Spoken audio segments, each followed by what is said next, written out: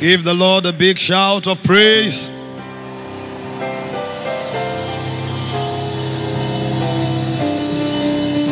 Hallelujah.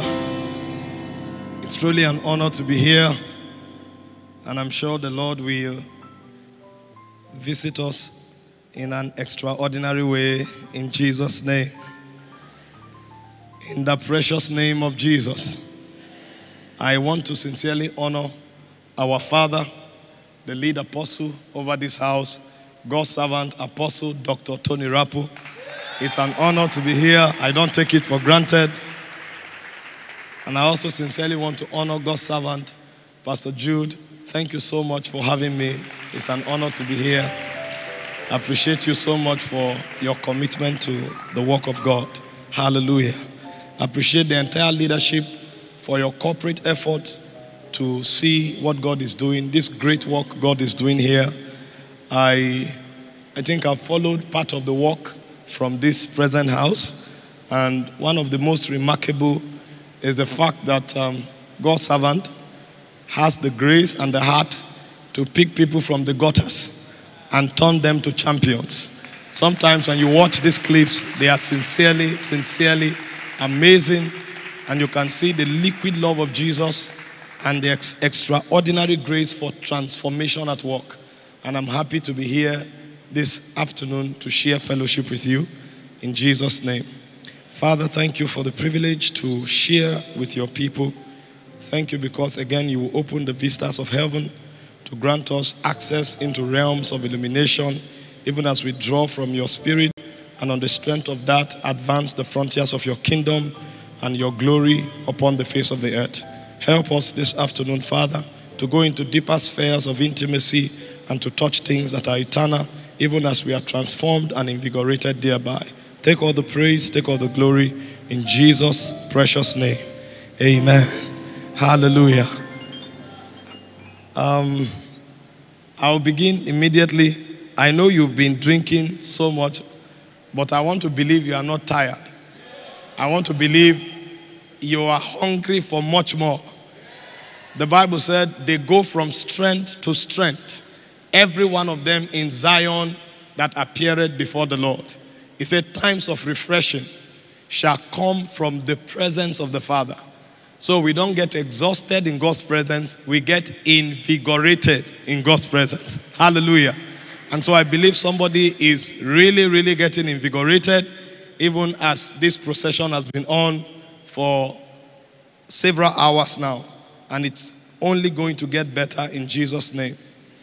Can you touch some strings for me? Touch some sound and help me ascend. It's a burden to talk from your brain. Our brain is too limited to touch eternal realities. And so many times we take advantage of the access that we have in the Holy Ghost to touch things that are chronicled in the layers of Zion. You know, the things that help our navigation in time, they are immortal. And until we can touch those immortal things, we are defeated on ground. And one of the vehicles of transport in the spirit is sound. Sound is not for pleasure, it's for transport. He said, when the day of Pentecost was fully come, they heard a sound as of a rushing mighty wind. And the Holy Ghost glided on that sound. It was on the strength of that sound that they entered Zion. He said he will descend with a shout and with the voice of the archangel. So whenever there is sound, spirits are mobilized. So mobilize me with sound. Mobilize me. Mete makona, mete makona, mete makona, mete makona, bazanji toroba. Mete makona, bazanji kunyaba. Mete makona, mete makona, mete makona, mete makona, mete makona, mete makona, mete makona, oh, mete makona.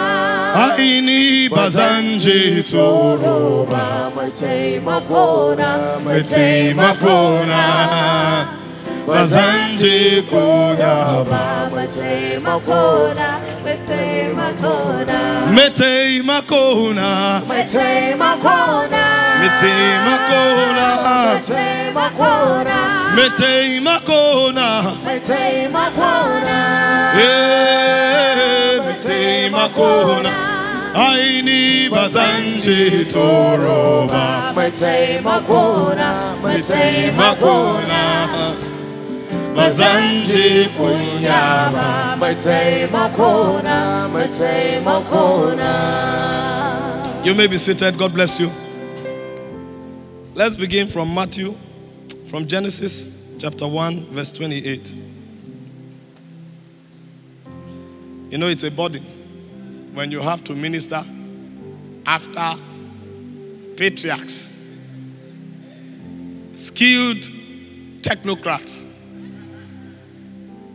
after they've done all they have to do. You now come to minister. So I'm wondering why Jude asked me to come now. They would have exhausted syllabus. You don't know where to start from. It's a burden.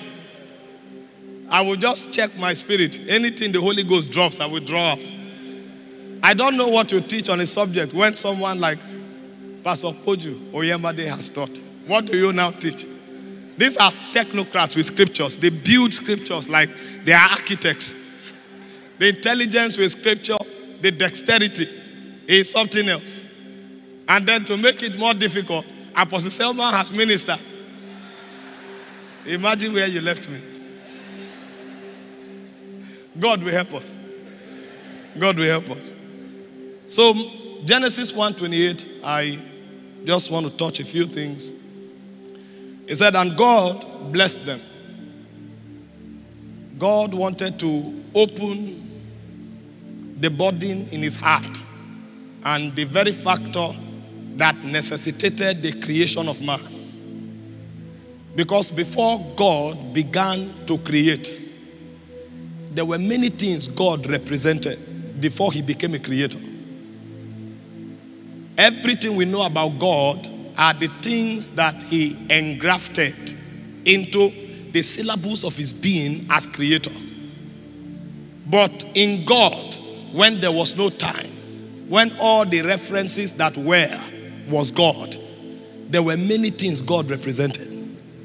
It's a mistake to think that God is creator and begin to interact with him purely as creator. He is bigger than creator. Because before creation was, he was. He is older than creation. Creation is just one expression of the multifaceted realities that he represents. Before he ever began creation, he was. But you see, now that he has created, and he has created men, it was necessary for him to open the understanding of men to know why it was necessary to create them. Because before he created men, he had created other spirits. There were many communities and many civilizations going on in the spirit before God decided to create man. In fact, if you study Genesis chapter 1 from verse 26, it said, God said, let us make man. That was the first community that was. Because the first community that ever was existed in God. It was a community of the Father, the Son, and the Spirit. And where they dwelt was in God.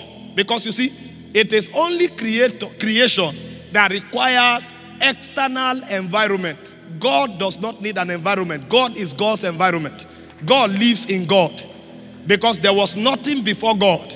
You know, when Paul was speaking, he said that God dwells in light, unapproachable, in 1 Timothy 6:16.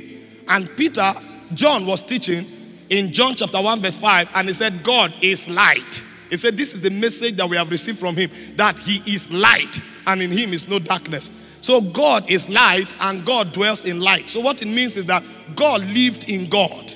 So the first community that ever existed was the community of the Godhead. And that community was governed by three perfect realities: the will of the Father, the wisdom of the Father, and the power of the Father. This is why the first revelation of God in Genesis chapter 1 verse 1 was Almighty, Elohim, because you can't define God apart from power. And you can also not walk in the realm of God without aligning to his will. And when you function by God's power and in God's will, then you are operating in God's wisdom. So God's civilization was governed by his will, his power, and his wisdom. And this God existed in himself, a community of three beings that at the same time is one. And so before anything was, they related with themselves as a perfect community, existing in perfect harmony. But a point came where the love of God began to propel God to create an environment outside of himself. And so God went on an adventure of creation. That was when God became a creator. But when the Father, the Son, and the Spirit were relating together before creation ever was, God was. And there are many things God represents that we don't know of. But when he decided to start creating, he began to create different ecosystems regulated by different realities. And so before he came to man, there was the angelic order. That was the first external environment he created. It was actually a spirit realm. Because he said in the beginning, God created the heavens and the earth. So he created the spirit realm. There was a realm that was unseen before he decided to create the seen realm. Now, this unseen realm also has many civilizations in it because of how vast God is. You have elders. What does a spirit do to become an elder? If a spirit, the age of a spirit is not judged by time, what then makes a spirit an elder? That is to tell you about the nature of their civilization. Those who are called elders are the custodians of the secrets of God. And so when you enter the community of the elders, what regulates their civilization is their access to the secrets of God. If you study the Bible, when John went to heaven, the Bible said John was weeping in heaven. Because when the outcome of human existence was judged, it looked as if there was no hope. And a strong angel actually appeared and told John that there was no hope. And John began to weep. But suddenly, say one of the elders came to him and said, "Weep not." That angel is a strong angel, but it's not ancient. He said, "We have access to secrets. Our civilization is regulated by secrets." He said, "Behold, the Lion of the tribe of Judah, the root of David, he had prevailed." Meanwhile, what the elder was saying was in the past. A strong angel didn't see it in the future. So what defines the realm of the elders are the secrets they have. So in that civilization, what gives you legality to function there are the kinds of secrets you can be entrusted with. Now, apart from the realm of elders, there are other angelic functionaries that we can't talk about. But I said that to let you know that every creation God ever embarked upon to create, there were codes that define their reality. And so when God came to man in Genesis 1:26, he began to show man why he was created. Because it's possible for the man to start loafing around the Garden of Eden and not know why he was created in the first place. And so God spoke. From verse 26, he said, "Let us make man in our own image, after our likeness." And he said, "Let them have dominion." You know, it's easy to discuss the dominion mandate and begin to talk about the dynamics and the realms of dominion. Most times when you hear teaching on dominion or the dominion mandate, the emphasis are on the dynamics of dominion or the realms that we should dominate. But we don't go to the foundation to find out the qualifications of the spirit that sustains or gives a man the right to exercise dominion. And so many times you send people to different spheres, but they can't bring dominion. Because dominion is not to populate the realm. We can have people in government, it doesn't mean dominion. We can have people in the market, it doesn't mean dominion. In fact, they can be doing well, it still doesn't mean dominion. We can have all the richest men in the world today becoming Christian, it doesn't mean dominion. All the government officials in Nigeria today can be Christians. It doesn't mean dominion. Because dominion is not popularization of territories or spheres. There is something that must be at the foundation before our populating different spheres can become dominion. And so when God was dealing with the man, those were the articles he began to present to the man. But before I go into those articles, let me just list out the dynamics of dominion and then the spheres of dominion, so that we will have that in mind before I go to the foundation. So in Genesis 1:28, God outlined the dynamics of dominion. And this is what God said. He said concerning the man, he said he blessed them. So the first thing that makes for dominion is blessing. If there is no blessing on your life, you will labor in futility. Because blessing, the word blessing means to cause to prosper. And so when you are an agent of dominion, the spirit you represent, which is actually the cardinal essence of dominion. The cardinal essence of dominion is the ability to put the blueprint of a spirit on what you are doing. It's the ability to put the blueprint of a spirit in the sphere where you are. And so for that to happen, that spirit must put his endorsement upon your life. So the blessing is actually the endorsement of the Spirit of God upon the men that he has created. And then after the blessing, God went to the second aspect of the dynamic. And he said to be fruitful. He said to multiply. He said to replenish and to subdue the earth. So if you are not fruitful, if you are not multiplying, if you are not replenishing, and if you are not subduing, you can never have dominion. So the two things that form the dynamics of dominion is, number one, the blessing, and number two, the multiplicative factor that the Spirit puts in a man. When these two things are in place, wherever a man finds himself, he will always dominate. Now, when you are done with the dynamics, then you go to the spheres. And God also outlined the spheres in this scripture. He said, number one, to have dominion over the fish of the sea, over the fowls of the air, and over every living thing that creepeth upon the face of the earth. So God gave man the jurisdiction for his dominion. And I'll tell you why God stopped here. Because this is not the total jurisdiction of dominion. But this jurisdiction was what God allocated to the man who did not have the Spirit in him yet. Because the man that God was talking to here had not eaten of the tree of life. The Holy Ghost was not yet on his inside. So at this point, his jurisdiction was the waters, the earth, and the air. Now, if you read this same scripture again, after the man received the Holy Spirit, the scope increased to the spirit realm as well. Because when Jesus sent the man, he sent him to all nations. Matthew 28 verse 18. He said, go into all the world. And Paul came to elaborate all the words, not to mean all the nations only, but also the spirit realm. Because in Ephesians chapter 6 from verse 10, he said, having done all to stand, stand therefore. He said, for we wrestle not against flesh and blood, but against principalities and powers, against the rulers of the darkness of this world, and against spiritual wickedness in heavenly places. So you saw that from Genesis 1:28 to Matthew 28 verse 18 to Ephesians chapter 6 from verse 10 to verse 18, the scope of man's dominion was the waters, the earth, the air, and the spirit realm.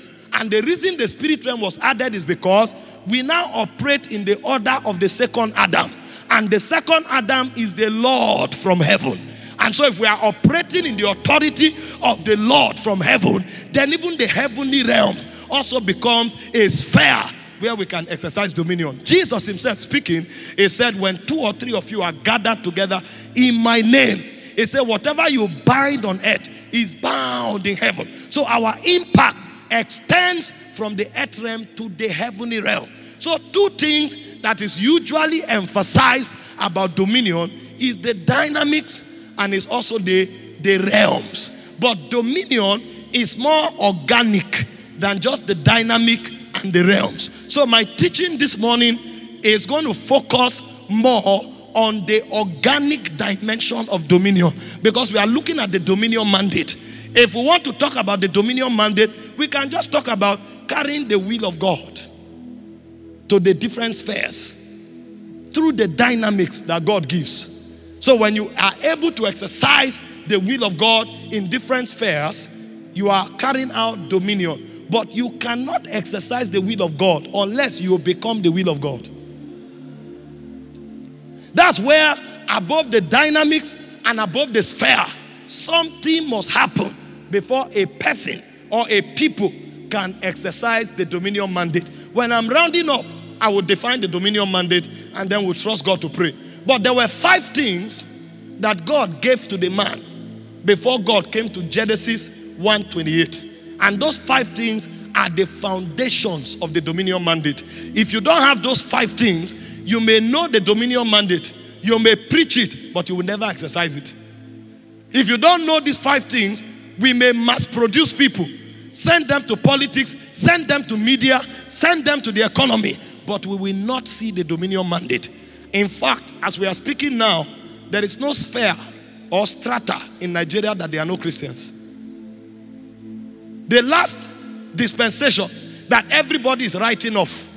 Yes, most of the leaders are from the other faction, but I can assure you that there were good number of Christians in that same dispensation, but we didn't see the dominion. And in case you want to argue it at the national level, there are some states in Nigeria that are Christian states.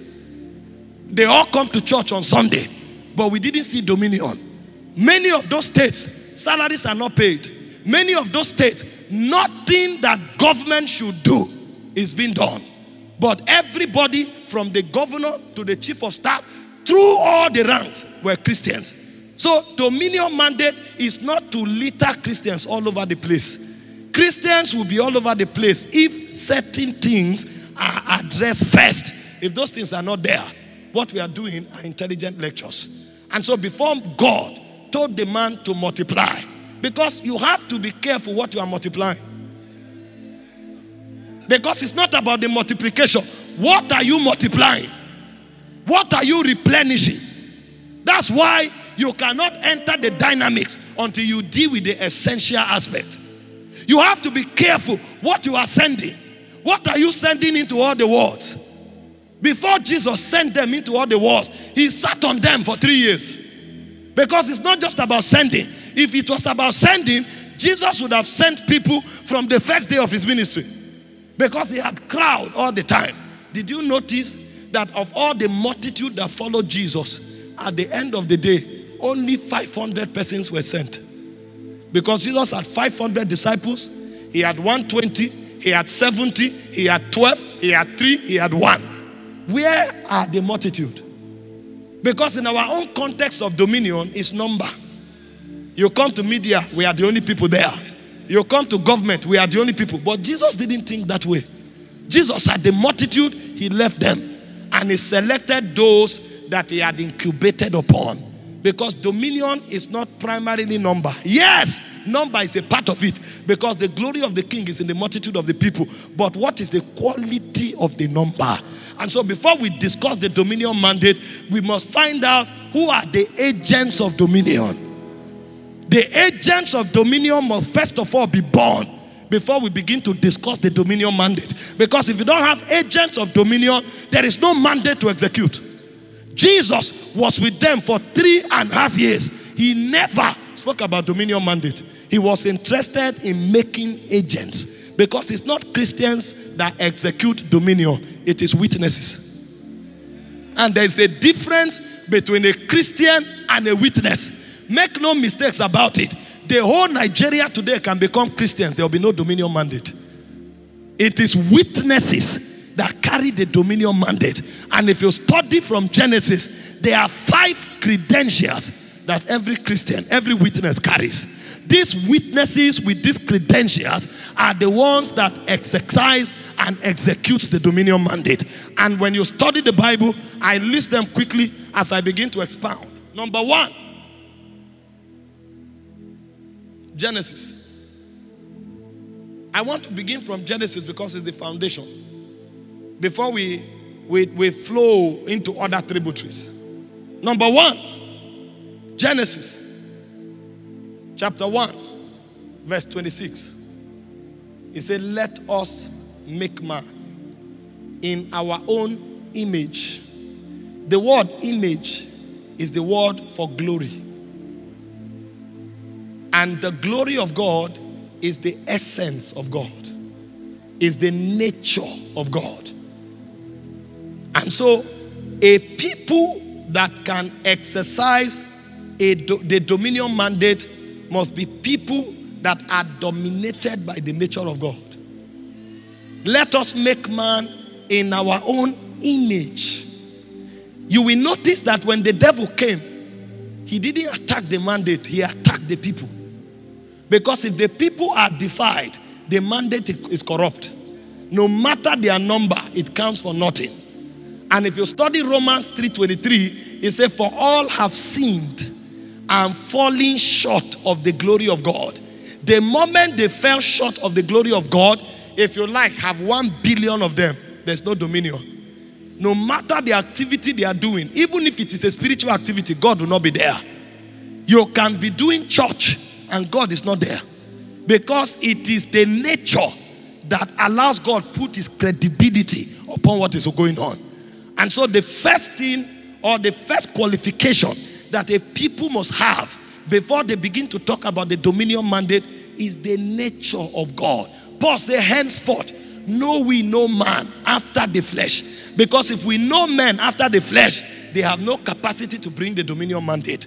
And so when you want to talk about the mandate, the dominion mandate, you are finding out, who are you talking to? Is it somebody dominated by the flesh that is talking about dominion? That person can have the biggest company. That company will have nothing to do with God's kingdom. At the end of the day, it will only sponsor flesh further. Because you will study that person and discover his life is in the direction of vanity. And he will become an ark that will take many others in vanity. And so the first thing God checks, which is important and primary before you talk about the dynamics or the spheres of dominion, is the nature of the people. Number 2, he said, let us make man in our likeness. The word likeness is the word character, attitudes, or expression, the ways of God. And so before you talk about dominion, a people must have been schooled in the spirit to a point where they think the thoughts of God and they live out the ways of God. If a man does not subscribe to the philosophy of the kingdom, he is not an agent of dominion. Give him 10 textbooks on the dominion mandate, he will not execute it. Because his ways are not the ways of God. If you study John chapter 8 verse 44, he said, you are of your father the devil. He said, the lust of your father shall ye do. Now, the people he was talking to were members of the Sanhedrin, Pharisees, scribes, and Sadducees, who carried very long beards, walking in the temple and putting burdens on people. But Jesus looked at them and said, you are sons of the devil. If you like, dominate the whole of Israel, the kingdom of God can't come here. Because what we are doing here is for your appetite. I'm not moved by how many of you are there. I'm moved by the quality of those of you who are there. And when he showed up, even though they were numerous, he couldn't see kingdom there. He said, you are of your father, the devil. Because they operated by the frequencies of lust. They didn't adopt the ways of God. They didn't adopt the ideology and the philosophy of God. And in summary, the ways of God is selflessness and love. These people were self-centered and they were living for themselves. And so God could not be glorified. And so with such a people, they could be intelligent, but they could not carry the mandate of the kingdom. In fact, they pride in the laws of Moses. They were custodians of the laws of Moses.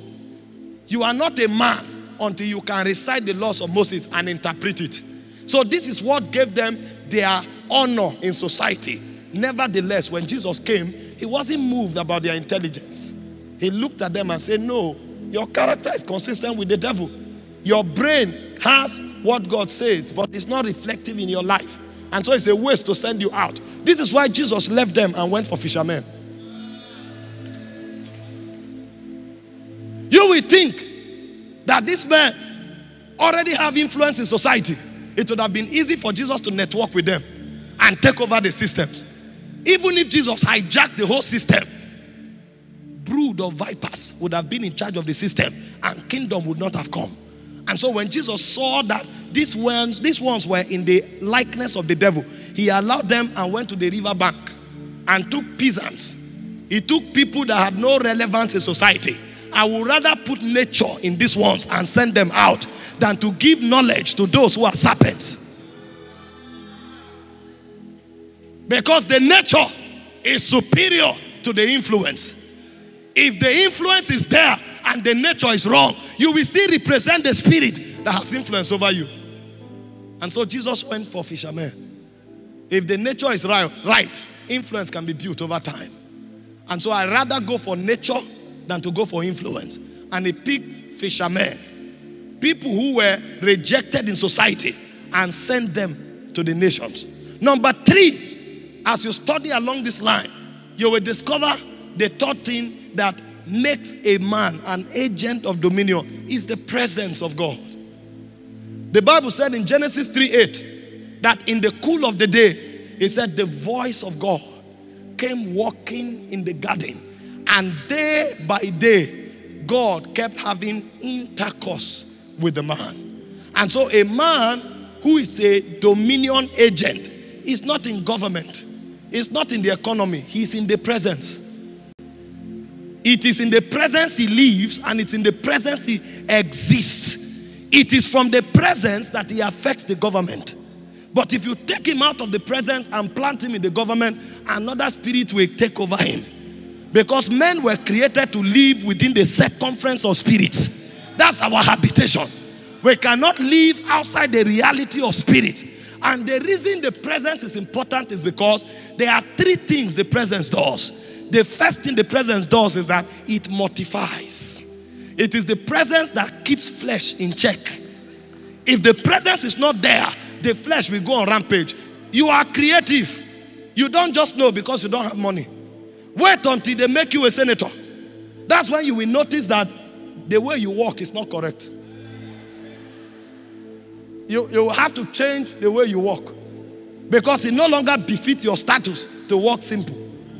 You don't know until you have $1 billion. That's when you understand that it is an error to spend a weekend in Lagos. Lagos is noisy. The best place to spend your weekend is the Bahama Islands. Because after the noise, you need to lie down on a blue beach and cross your leg and let air blow on you. And you will lie on that beach until you forget God. That's when you will discover that all these vital forms are fake. The only true bed is a water bed. The bed that massages. So when you lie on your bed, it should be rolling. It should be rolling. And they can bring 7 beds, they will cancel all until you get the spec you are looking for. And so the only thing that can censor your flesh and keep it in check is a technology called the presence. Because when the presence comes, the presence mortifies the deed of the flesh and kills it. The job of the presence is to kill the flesh. Because the flesh cannot glory in the presence. Every time flesh wants to ascend, the presence kills it. It says flesh cannot glory in the presence. The Bible said Samuel killed Agag in the presence of God. What happens in the presence is the technology of the mortification of flesh.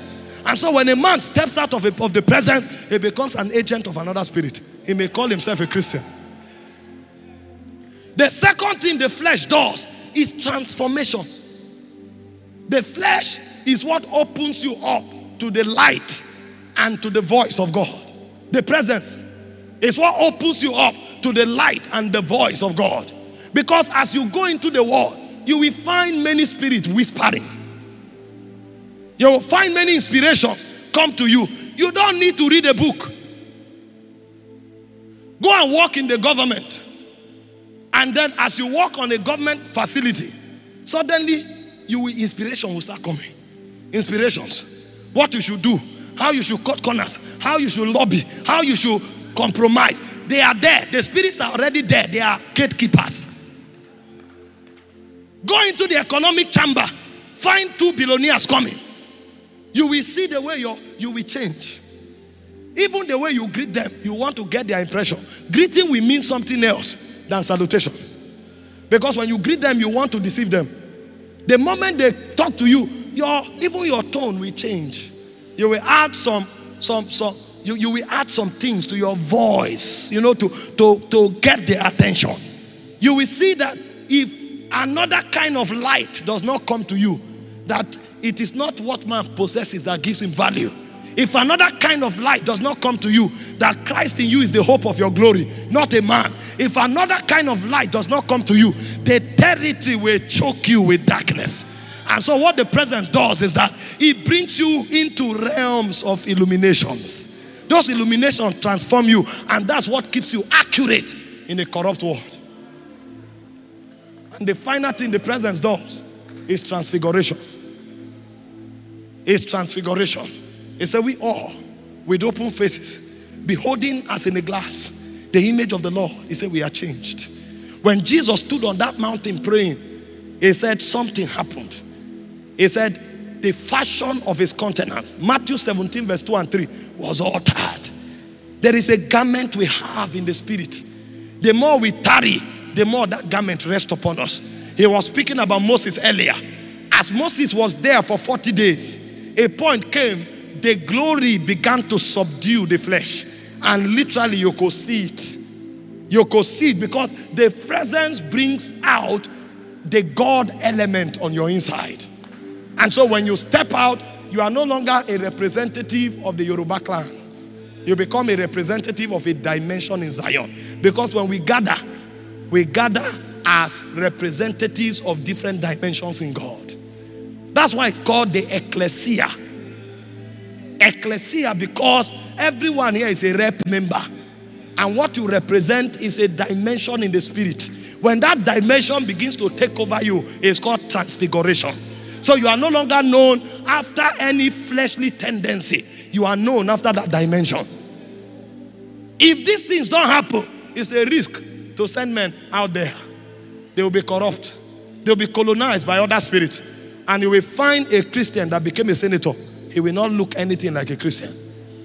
You will find a Christian that became a businessman. He will not resemble anything like Christian.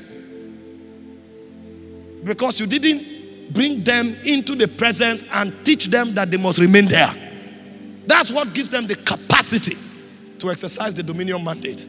Number 4 is life. In Genesis 2, verse 9, it says God planted a tree in the garden. He called it the tree of the knowledge of good and evil. He said, but there also, there was the tree of life. And so a man who is a witness and a carrier of the dominion mandate is a man who eats the life of God daily. He eats it. That is his bread. The reason is because what you eat is what increases the quality of your existence. If you don't eat for 3 days, you will be immobilized. If you don't eat for 7 days, you can't go to the bank. If you don't eat for 14 days, you may end up in a hospital bed. Because this body survives by the food that comes from the earth. The same way, your spirit must survive on life. That's why, even in eternity, he said, they that overcome, he shall give to eat of the hidden manna that is in the paradise of my God. That's the tree of life. We will eat it forever and ever. But you see, the way we eat life now is in capsules of revelation. The word of God is the bread of life that we eat now. And so when you find a man who will have the capacity to exercise the dominion mandate, is a man that eats the word until he's saturated by it. He said, I found thy word, and I did eat them, and they became the joy and the rejoicing. That's an economy in the spirit. Joy is an economy. Those who don't eat of the bread of life, they operate at the realm of happiness. And happiness is soulish. So when you give them a black jeep, that black jeep can turn them on for 3 days. When you say, take visa to Dubai, they are all over the place. But because it is happiness, it will quench. But when you begin to draw from the word and eat it, what happens to you is not happiness. It's called joy. And joy can make you happy. But over and above happiness, the joy of the Lord is our strength. That strength becomes stamina to stand against darkness. And so when you go to the office and everybody is taking bribe, you say, oh king, we will not be careful to answer you in this matter. We will not bow. And they will tell you the fire is 7 times hotter. It's not zeal that you use to confront fire. When you get to Babylon, you will know. Because what you call the government, there is Babylon there. What you call the banking sector, there is Babylon there. And many persons will bow. And if you refuse to bow, they will bring the furnace. The furnace. The stamina that you need to reject the furnace is not in your head. It's in your spirit. Because you will know that Nebuchadnezzar does not bluff. If he tells you, he will do it. Because if they don't bring the furnace, they will bring the den of lions. You will go through hell many times. Because many times when they tell you to compromise and you refuse, they will put you in a pit for 5 years.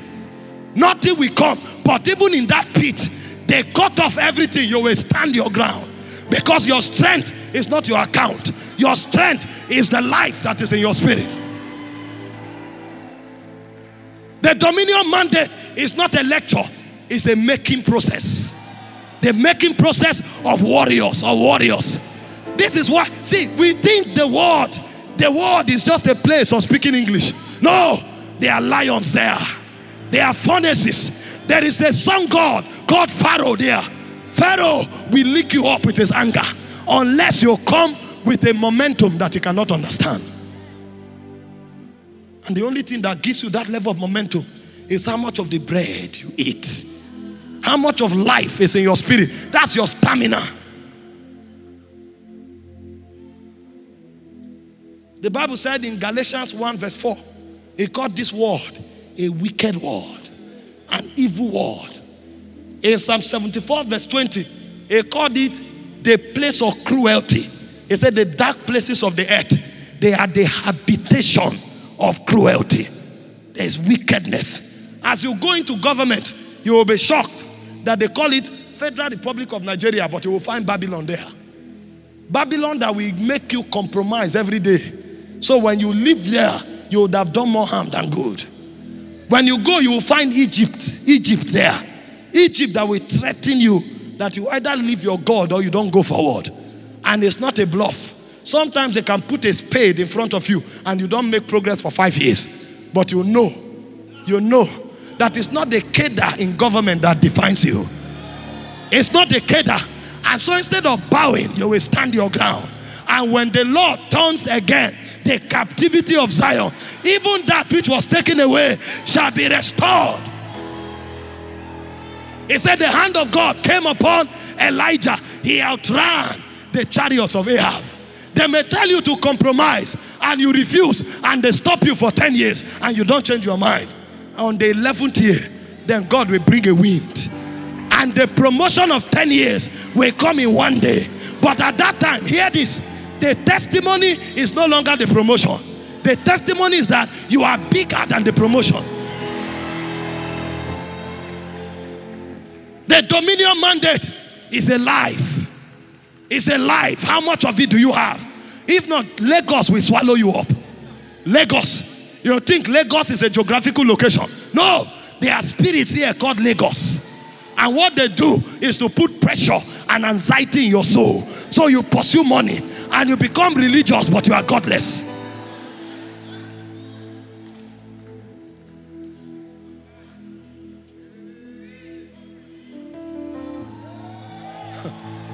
My God, life is called stamina in the spirit. Stamina. When food doesn't come for 1 year, can you stand? When reproach comes for 1 year, can you stand? When When you are denied a position for 5 years, can you stand and say, Lord, I know you are able to promote me, but in case they think because of promotion I will compromise, I will not. That's where the dominion mandate starts from. It's not a lecture.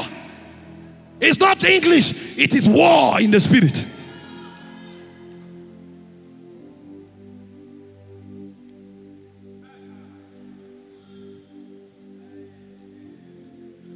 You think God will cook you.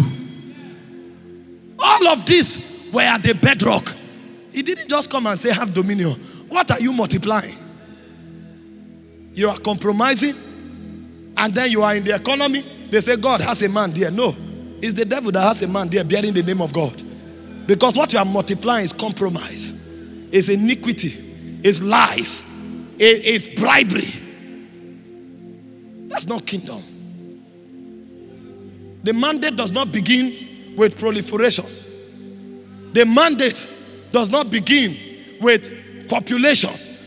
It begins with witnesses.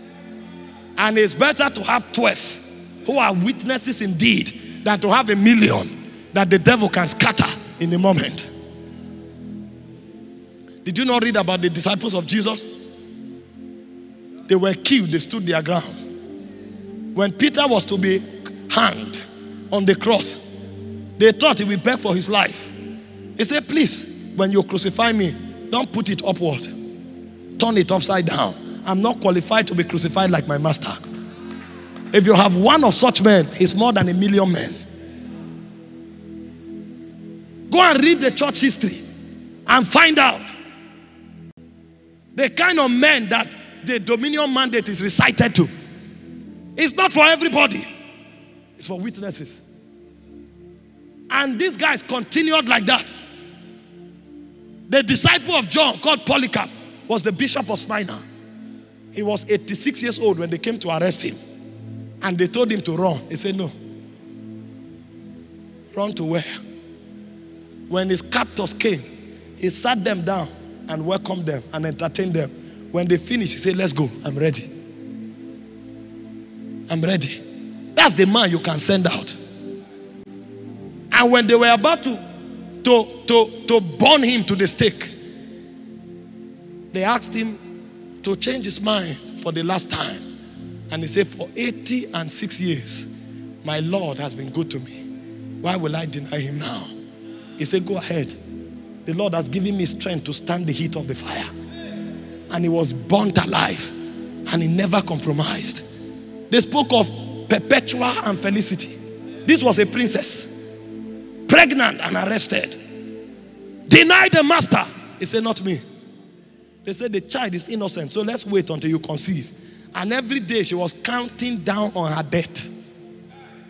And she never changed her mind. Few days after she was put to bed, they carried her and her slave and took them to the arena naked and gave them one other choice to change their mind. They said they will not. And white beasts were released to tear them apart. You are changing your mind because of 1 million and you are talking dominion mandate. What dominion mandate? White beasts tore them apart. They stood their ground. Our generation needs to find out again what makes a witness.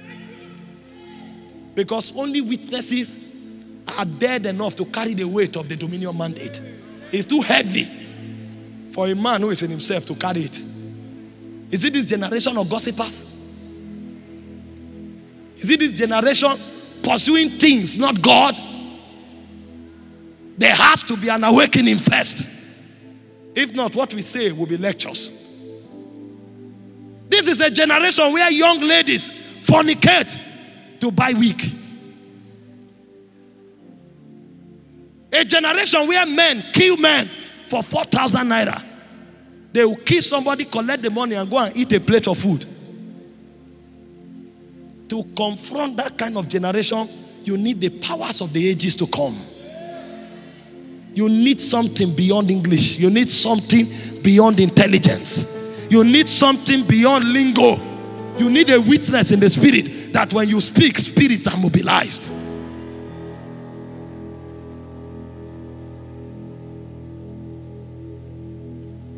When you read church history, one thing you will discover is that they don't write birth dates.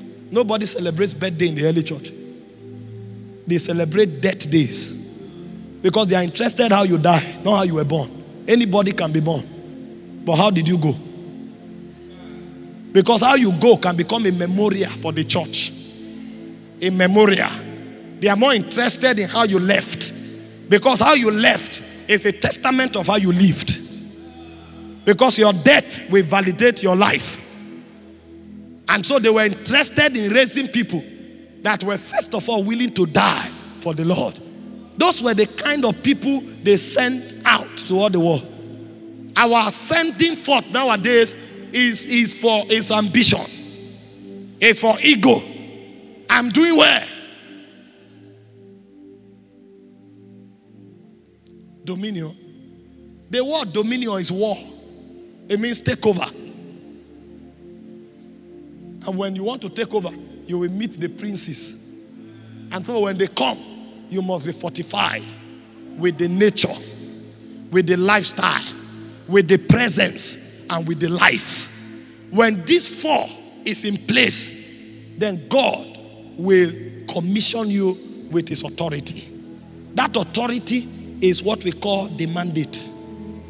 The authority that God places on you. And the goal of that authority is, number one, to replicate the will of God where you find yourself. Your ability to replicate the will of God. Christians are not people looking for promotion or breakthrough. Christians are men sent to execute the will of God in different corridors. And so if you are in the government, what you are looking for is not a position to validate you. We don't have positions on earth. The earth has been judged. It said the elements of this world will melt. This earth has already been judged. When you are in government, you are there as a witness to bring the will of God. When you are in the economic world, you are there as an agent empowered with finances to bring the will of God.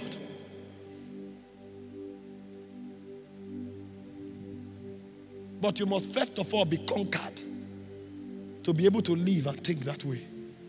And so the reason we are having this session this morning is because we want to trust God to open the vistas of heaven so that we will see what every carrier of the mandate sees. Because the mandate is the authority on your life to administer God's will in your sphere of influence. But you cannot exercise God's will if you don't know it. And so when we are teaching on this subject, like most of the speakers would have taught and taught very well, is to open to you God's will for his people. Is to reveal to you God's will for territories and for dispensations and for generations. That's why somebody was quoting earlier that Pastor Poju said, it's good to have a lot of money. Not because that money gives you value, but because that money empowers you to advance God's kingdom. It's a cry out loud and say, my cities through prosperity shall yet be spread abroad. So one of the revelations of God's will is the fact that God wants his kingdom, which is the realm of his influence, to dominate the physical realm. And so if I come into this city, as God is growing me and my companies, my finances are growing, I'm looking for how to colonize Lagos. That's why the money is increasing. Not so that I will join Forbes' list of the richest men in Nigeria. Because you can be a richest man in Nigeria and not be known in heaven. It will rather be that you open vistas through which men met God. Do you see how they do it in darkness? You click your phone, a naked woman pops up. You don't know who is paying for it. Billions of dollars going for that advert to be on every phone. Nowadays, if you even carry your writing pad, you are not browsing. A naked woman will be walking in your writing pad. How did she come there? Because people who understand mandates of darkness are at work. You go to buy razor blade and you see a naked man with pant. How does a naked man concern a razor blade? Because those who have economic power have intentions of corrupting your soul. And they know the way your soul will corrupt is by looking upon pornography and nudity. And so their job is to sponsor it until every billboard you turn to, every Android phone you carry, every song you hear, they are dominating it. Now that they are advancing the gay movement, billions of dollars are being pumped in every day in order to make it become a norm, because they know that it's only this generation that will fight it. If they sponsor it well enough, the next generation coming will think it's normal. And so you go to the Olympics, you go to the World Cup, you go to the Premier League, you must see something about LGBTQ. They are not talking to you. They know you are brainwashed now enough to reject it. But they know your children don't know that much. And so if your children keep seeing it, your children will begin to think that the sex you have is not the sex you must have. Your sex is what you feel like you are. And so a man will come and say, I feel like a woman. And the reason he will feel that way and talk that way is because right from his conception, right from the first time he can articulate, those who sponsor it with their wealth have sponsored enough for him to see and think it's normal. In Europe now, they are teaching 4-year-old children that they have the right to choose the sex they want. And those who are in government insisted that it should be done. Whereas Christian politicians are in government and all they are interested in is how to cut away with the billions that is meant for their constituency to buy Ferraris and park in their compound. One senator has 5 houses in 5 countries. Do you live in 5 countries? But lost. Lost. And so our problem is not absence of Christians in corridors where it matters. It's absence of witnesses. We have more than 40 Christian senators. If they are kingdom people, they are enough to represent us. And so don't tell me Dominion mandate is about populating different spheres with Christians, because we already have more than enough.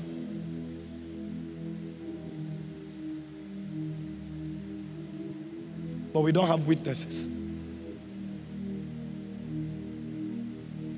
And it's not about the senators. Even on the street, those who are selling corn are thieves. And so the syllabus must be re-examined. And people must come to know that before you talk about kingdom advancement, talk about the people. Who are you? What is the measure of the nature at work in your life? What is the measure of the character on display through your life? What is the depth of the presence you have sucked yourself into? What is the level of life that you have eaten from the world? Do you date a woman wants to marry? She's looking for a man with a big chest. She doesn't care what God says. How many of them even hear God? They hear chest size. A man wants to get married. He's looking for a woman with a big buttock. In an era where princes are going to war, you don't know the nobles marry for kingdom. For kingdom. Why do you think every man is under pressure to increase the size of his chest? It's not for health purpose. It's for looks purpose. Health purpose, good. But your market value increases if your chest is bigger. And so when they build it and you are not noticing it, they remove all they wear and wear only tight shirt so that it can come out well. So the goal of the building is for beholding. And this person has no muscles in the spirit. He's lanky in the spirit. Every woman woman wants to be naked. When did they change the definition of beauty to nakedness? I thought nakedness was different from beauty. When did they modify the definition? You now know that other demons and princes are at work. They are whisperers. There's nothing wrong in being excellent, but there's everything wrong in being naked. And when the generations begin to go naked, know that the Deborahs are lacking.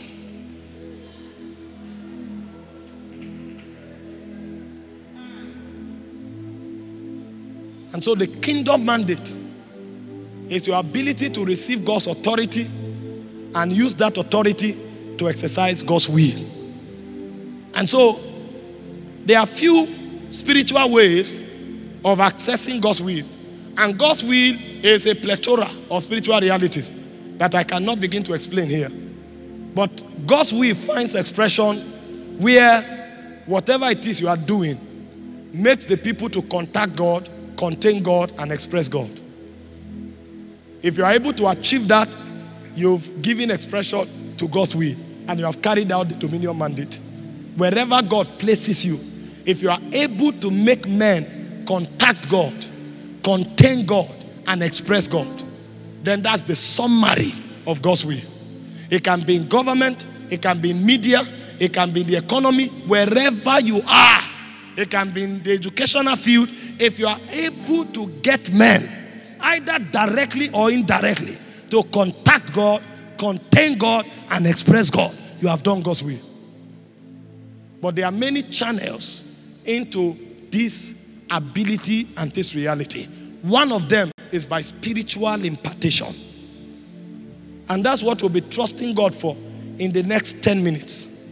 Let me show you a few scriptures quickly as we begin to round up. Colossians chapter 1 verse 9. You can bring people into God's will by teaching them.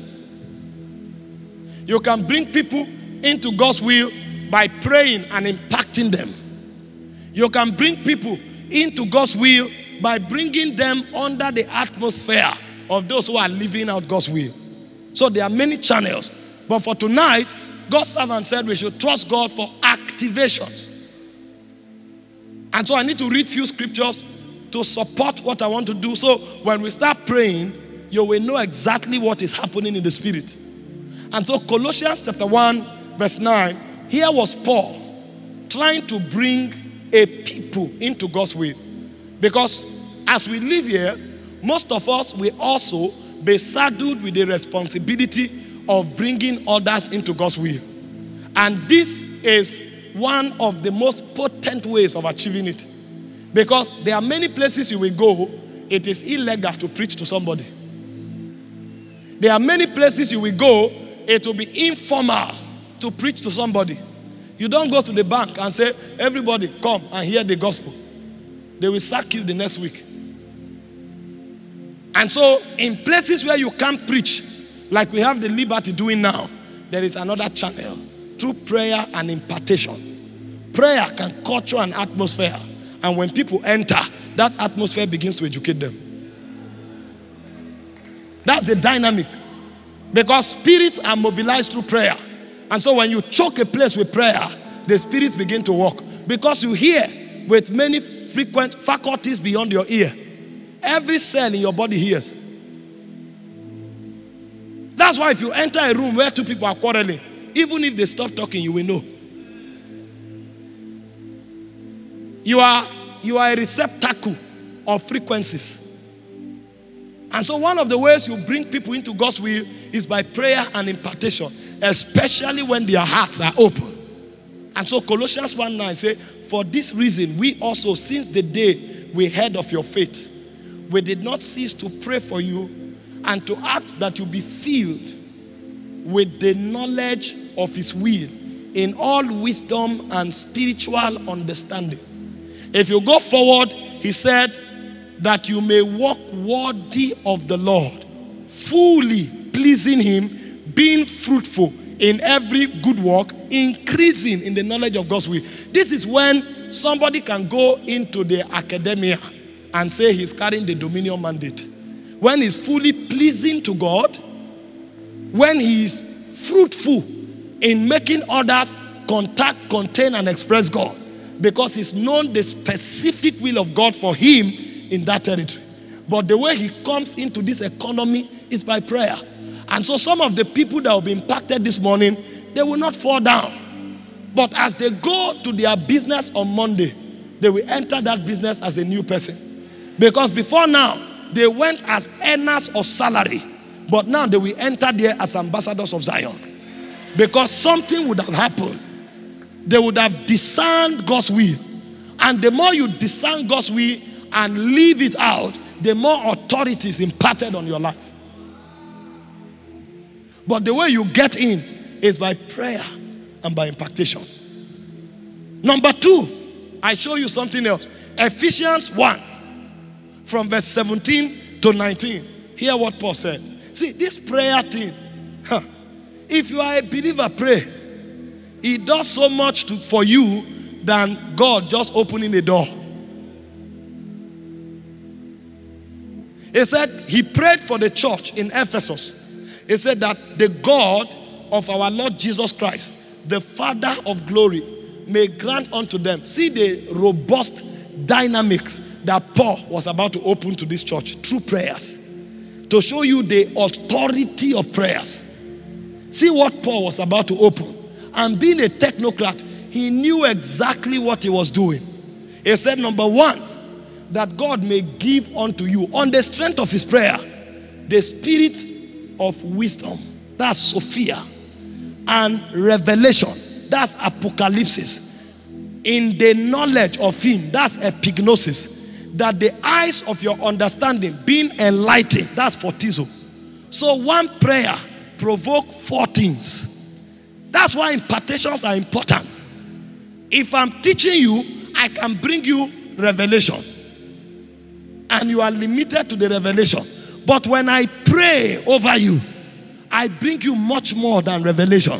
Sophia is knowledge that produces result. That's why it's called wisdom. Fruitful knowledge. So that job you are on, you will not go on that job and say, I'm a spiritual man. I'm a spiritual man. Or God, you were employed to teach physics. Before you are a witness in that university, you must know physics and teach it well. You can't go into the economy and say, we are apostles to the economic world. And you don't have intelligence for the trading. They will kick you out. You cannot go into the medical corridor. Every operation you do, the patient dies. And then you say, we are ambassadors. We are ambassadors. No, no, no. You have to be fruitful and effective there first. You can't go to the market and they give you 10 million. After 3 months, it becomes 300,000. And they say, no, you are unprofitable. You say, come on, I'm a servant of God. Don't you know we are here to change the market? Oh God, before you change the market, improve the market. And so Paul said they needed to have Sophia, knowledge that produces results. And then number 2, he said apocalypsis. That means access into the secrets of that realm. And so while you are in the market trading intelligently, a point will come, you will know that that market is not just a market of trading, it's a battleground. Because when access begins to come, you'll start seeing signatures of principalities and powers, of rulers of the darkness of this world, and of spiritual wickedness in heavenly places. So you will not just go into that market with knowledge anymore. You will now go into that market with weapons of warfare. And so when you come to the market, before you open the door, you sit in the room and blow in tongues for 1 hour. You will not have the momentum to pray in tongues for 1 hour before starting, except as your eyes are open. Maybe what you call your shop, you come and then your eyes are open. You now discover there's a dark cloud on your shop. That's when you will know that what is happening here is beyond trading. What is happening here is war. When you see that kind of reality, then the momentum to pray is imparted. Because now that vision will equip you with capacity for war. The reason many people are not fighting is because they've not seen. The reason Moses did what he did the Bible said it was because he saw him that was invincible. If you don't know that the family is a corridor of warfare, you will think it's about speaking politely to your wife and going on periodic holidays from Spain to Dubai. But when you discover that there is a program that they've written, that after 14 years in marriage, then the first attack will come. When you are 10 years in marriage, you will start adding tongues. Because you will know that to be able to dodge that arrow 4 years later, you will need a lot of spiritual momentum to ascend. Because the devil doesn't fight every day. He doesn't have enough weapons. That's why he prepares specific weapons for specific people. He said, no weapon fashioned against you. He doesn't have too much. So the devil can decide to invade your space every 4 years. If you don't have apocalypse, you will not prepare. Because you traded this year, made 10 million. Traded next year, made 30 million. Traded next year, made 200 million. You say, we have arrived. Meanwhile, your battle is on the 4th year. But if you have apocalypse from the first year, you will know that it's not the victory of the first, second, and third year. The victory of the 4th year is what matters. And so before you reach the 4th year, you will enter there with weapons. Belele, lalayuata, vavara, kakatano, baradadia, juata. You see why many people fail in life? They don't have apocalypse. They have 7 years of glory. They don't know that the next 7 years is famine. It will take a Joseph that has access to revelation to tell you, oh king, don't live carelessly in the first 7 years. After the first 7 years, the next 7 years will be famine. Apocalypse is what fortifies you with strategic knowledge for strategic engagement.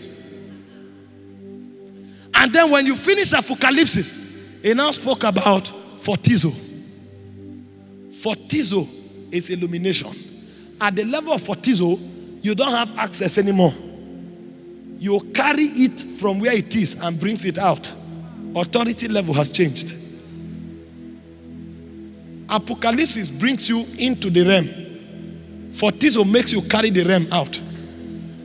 And so why one person is seeing something for 1 year or for 2 years and is preparing, another person doesn't need to see it. He is the answer. Anywhere he comes with authority. Listen to Daniel's life. Once upon a time, the king called Daniel and said, I had a dream. If you can tell me the dream, I will believe your interpretation. Because he came to realize that his astrologers were liars. So before you give me any fake interpretation, tell me the dream first. So they needed apocalypse at that level. And Daniel said, there's a God that reveals secret. Give us time. As Daniel went to pray, access was granted him. But a point came, Daniel grew. The next time the other king called him, he didn't need to pray anymore. Now he is the realm. He doesn't enter the realm, he is the realm. He is the realm. And when Daniel showed up, he said, oh king, God exalted you and gave you a kingdom that covered the ends of the earth. But you decided to worship the God of iron, of stone, and of clay. See, when you have become the realm, even the way you talk change. Because when you speak, things happen. You don't need to prepare for 4 years to collide with that issue. If that issue sees you coming, it will move for its own good.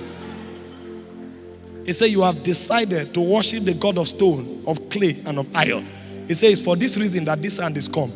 Mene, mene.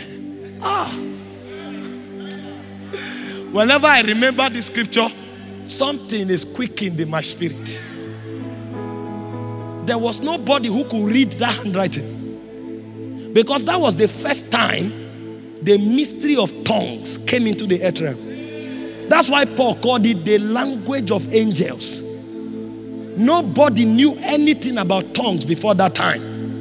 And a mortal man showed up and was reading the handwriting of angels. Mene, mene, teke, ofasin. He didn't just read it. He now began to interpret it. So you know the language of angels. The question now is, Where does Daniel live? Does he live on earth or he lives in heaven? How did he come to know angelic language so much? And he did not just interpret it, he executed the judgment. He said, tonight, my God, it's called fortizo, when a man carries light. Now, if you don't carry light, you cannot exercise the will of God. Because the Bible said in Isaiah chapter 60 verse 1, it said, darkness shall cover the earth. It said, gross darkness, the people. Gross darkness. That business you are going into, there is darkness there, and there is gross darkness on the people. So you can't just come there and say, I'm a Christian. No, you must come with light. Because he said the light shines in the darkness. The darkness comprehended it not. Even Jesus, the Son of God, was on earth for 30 days, no impact. Kingdom doesn't move because you are present. Kingdom moves because you have light that comes with authority. After light came to him, in Matthew 4:15, he said, the land of Zabulon, the land of Naphtali, by the way of the sea, beyond Jordan, Galilee of the Gentiles. He said, the people that sat in darkness, they have seen a great light. That means all his work in Zabulon for 30 years had no impact on the territory until light came. And Paul says, the way this light is activated is by prayers. He said, I pray for you that the spirit of wisdom and revelation in the knowledge of him will come, the eyes of your understanding being enlightened. Somebody is going back to the economic world with light. Somebody is going back to government with light. Because that light will do two things to you. The things the devil wants to shroud away from you so that you don't prosper, you will know it. Because the Bible said that the reason God created mysteries is for our glory. And so when you go into the economic world, there is a demonic intelligence where they hide the opportunities, they hide the connections, they hide the advantages for you not to be able to see. When light comes, the first thing that happens is that you go ahead of them.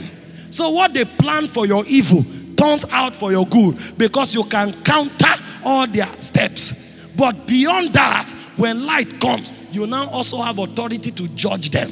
I pray for somebody here this morning, the authority that light confers, to be able to exercise the will of God, it rests upon you now.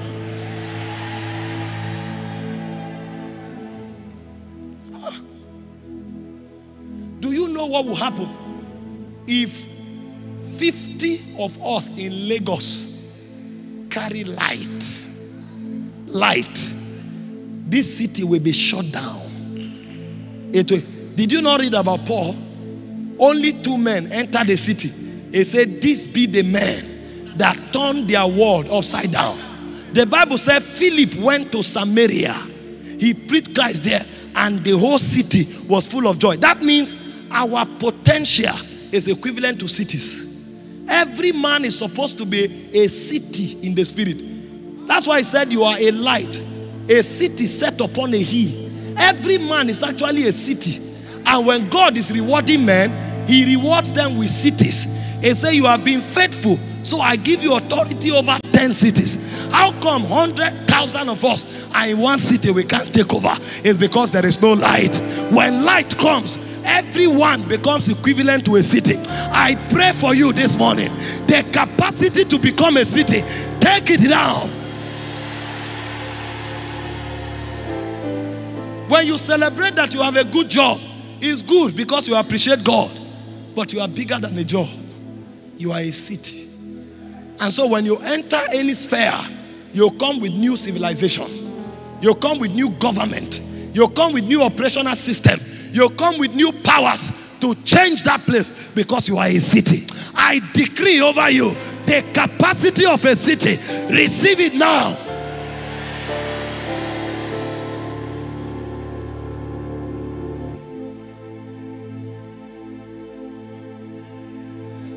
We are not at the mercy of the sons of the bondwomen. No. We are the light of the world. They are not. as this conference is over, there will be a reassignment of functionaries. Some of you, God will begin to send to the academia. Some of you, he will send to the media. Some of you, he will send to the economics. Some of you, he will send to government. But now you know you are an ambassador. And so the authority to take over, receive it now. Moses was one man. He took Egypt. Daniel was one man. He took Babylon. Jonah was one man. He took Nineveh. John was one man. He took Jerusalem. Philip was one man. He took Samaria. Receive the power to take Lagos.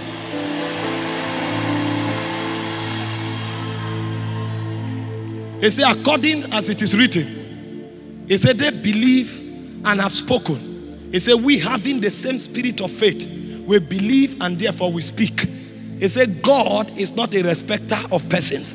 If Moses could do it, if Daniel could do it, if Philip could do it, then you too can do it. And so in this conference, the capacity to do, receive it now. Aliyah,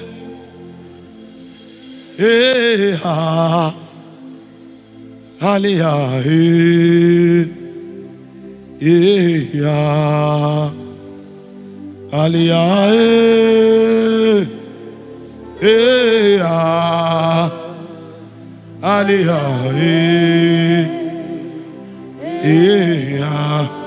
Hear this. If this thing does not take number,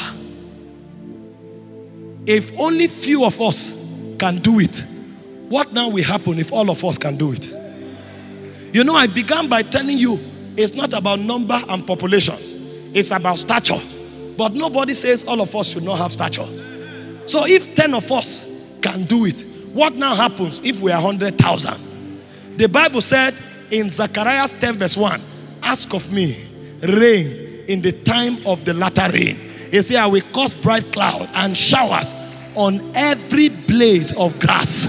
He said, when the day of Pentecost was fully come, he said, there rested upon them cloven tongues as of fire, and it affected all of them. I decree everybody here, both in this hall and online, and those who will hear later, receive that grace now. Amen.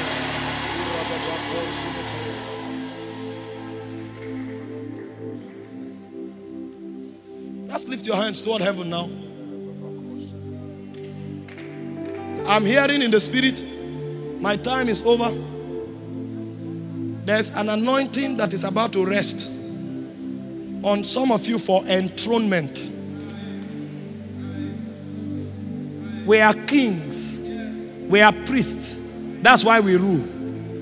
There's an anointing that is about to rest. Some of you have, your life has been so tight, even up till now. But hear this. He said he lifted the beggar from the dunghill. When God is speaking, he goes to the worst case scenario so that you can factor yourself in.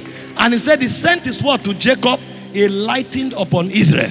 There's an anointing that is about to come on people now.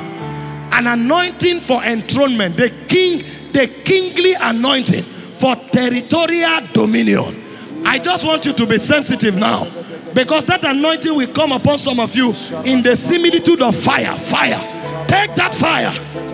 Ushers, please help them.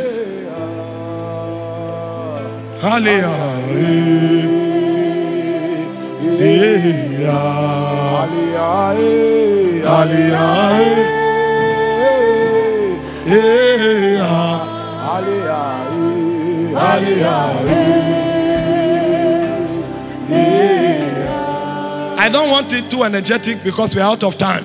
We may lose track of time. Please find for me 7 people randomly that the hand of God will come upon now for exhortation. When you are made a king, everything meets you. A king doesn't hustle. A king does not need to run around. When a man is enthroned, everything meets him. I decree now, at least 7 of them. 7 is the number of perfection. Take that fire. Take that fire. Take that fire. Balakadosh.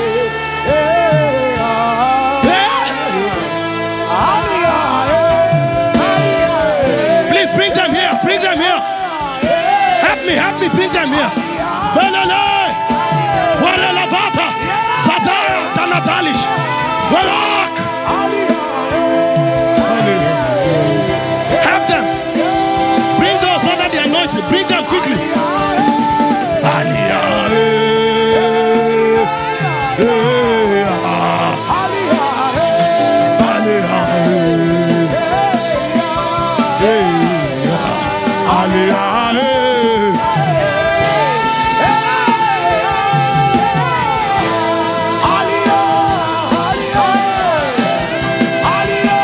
You can help them to sit so they are not pressured.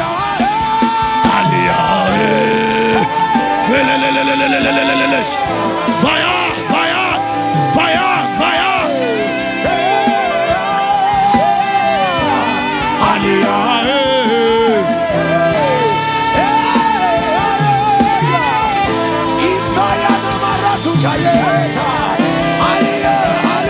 Help them, help them.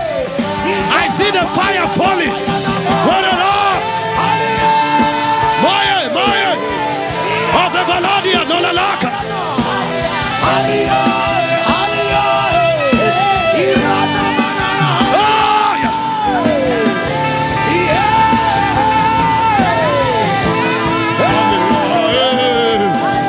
Help them, help them.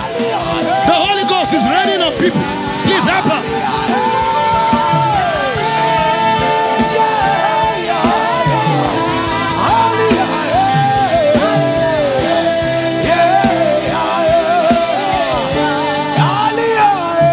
In the name of Jesus. Please, you don't have to be an usher. If God is touching somebody so they don't injure themselves, help them quickly.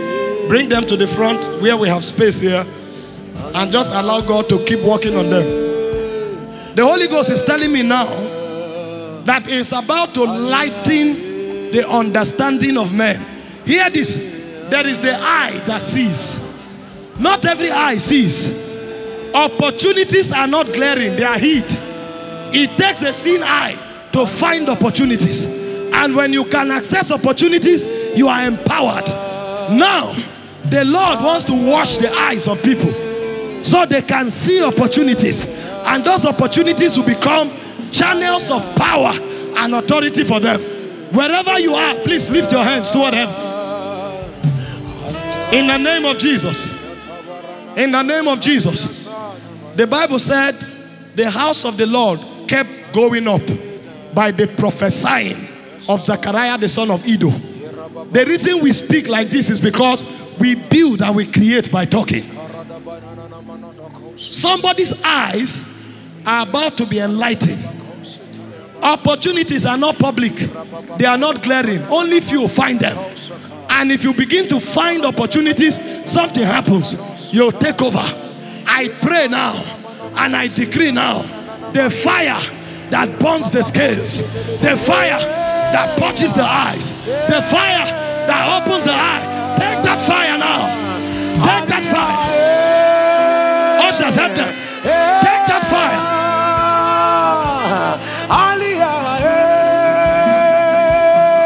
There is a fire that purges.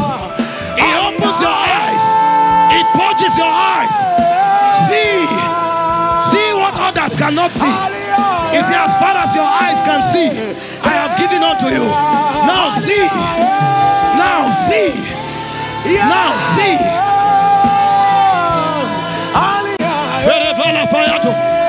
Je te dévore. Je te dévore. Je te dévore.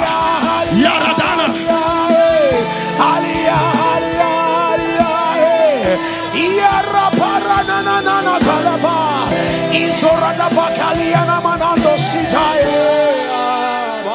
Hear this.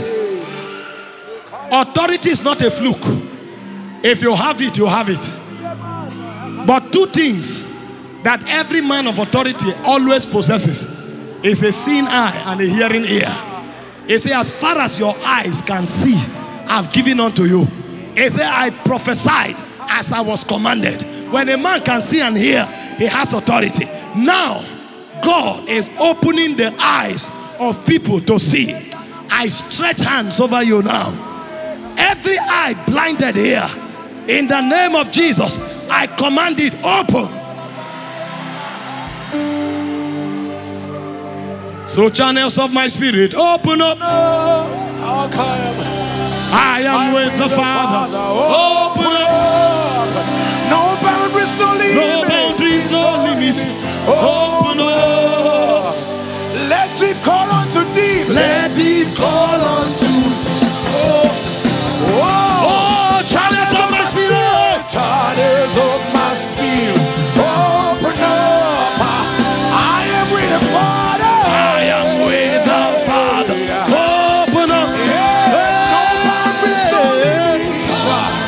No boundaries, no limits. Let it call unto deep. Say, Ikaya Manamandosa. Yeah, channels of my spirit open. Open up.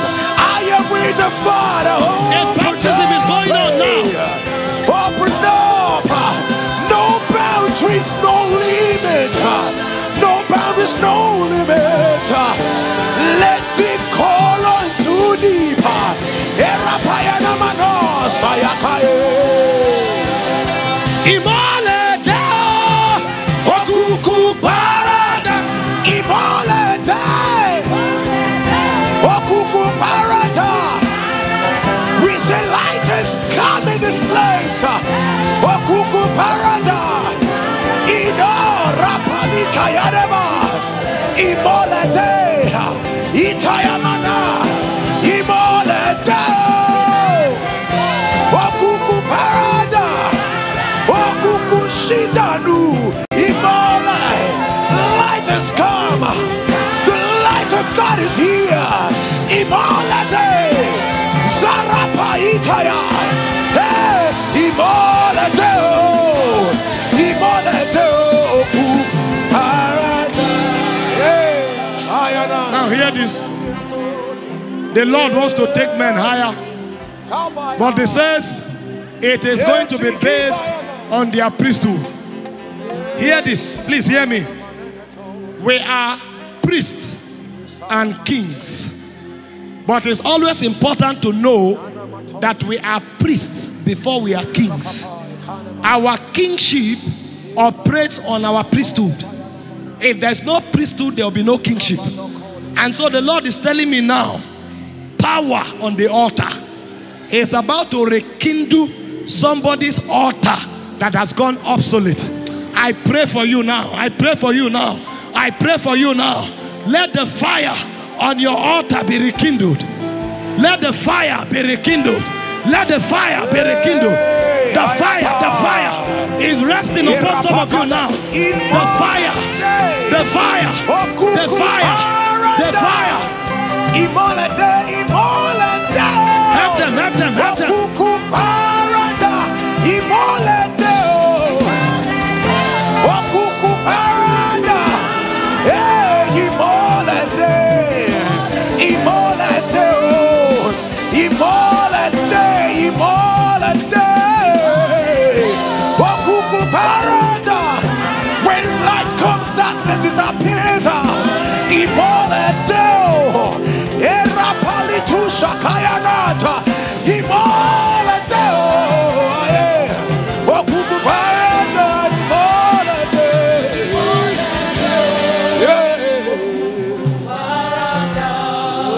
Hear this. Your lives will never be the same again. I try to compress a lot of things because of time. But get this. 3 things you must know about the dominion mandate. Is number 1, there's a dynamic.